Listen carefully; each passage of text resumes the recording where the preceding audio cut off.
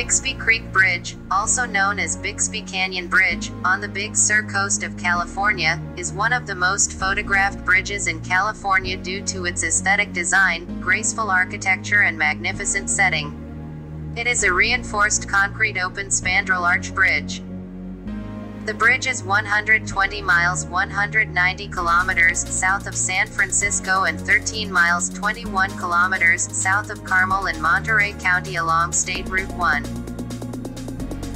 Before the opening of the bridge in 1932, residents of the Big Sur area were virtually cut off during winter due to blockages on the often impassable Old Coast Road, which led 11 miles 18 kilometers inland.